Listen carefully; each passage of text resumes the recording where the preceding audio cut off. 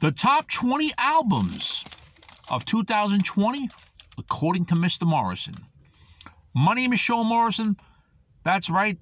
Mr. Morrison is going to say what his favorite albums were released in 2020.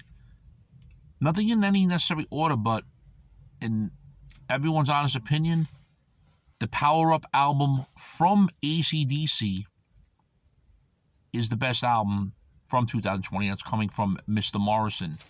So other favorite albums from Mr. Morrison that were released in 2020 include the LA Guns album Renegades, and that's with the version of Steve Riley and Kelly Nichols.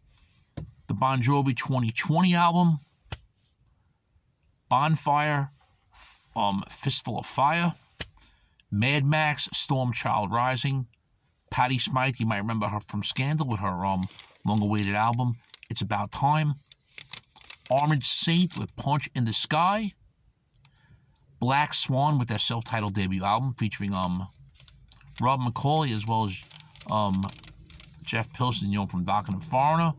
I did mention ACDC's Power Up, as well as Blue Oyster Cult with The Symbol Remains.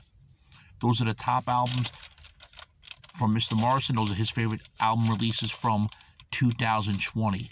Don't forget to subscribe to the Sean Morrison YouTube channel if you haven't yet. If you're already subscribed, your support is appreciated. Thank you very much. You watch the videos without subscribing. Your support is also appreciated. But please click onto the Sean Morrison YouTube channel, and then you'll know when Mr. Morrison has new videos coming out. So do you agree with the list of albums that Mr. Morrison said that are his favorites for 2020? Sean Morrison would like to know. What are your favorite albums that were released in 2020? Of course, leave them here in the comment sections. We can have a friendly conversation here. Shame, shame, shame.